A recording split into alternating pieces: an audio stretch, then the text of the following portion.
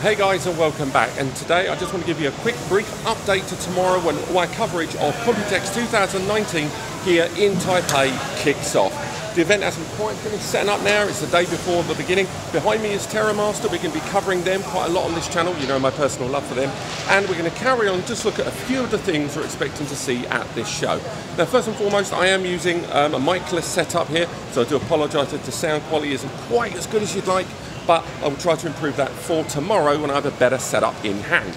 We've got lots of smaller brands that we've not really talked about before, as you can see behind me, that we're going to be trying to feature throughout this event. But the first and second day are going to be dedicated to those big, heavy-hitting brands that we really tend to focus on a lot on the channel. So, for example, one of the brands that I didn't know was going to be here was Regent. We've talked about them a lot on the channel, and they're the ones that provide some of those large-scale Thunderbolt solutions that are a lot more affordable than ones like Pegasus and more. So it's great to see a lot of that Thunderbolt-related content up and running.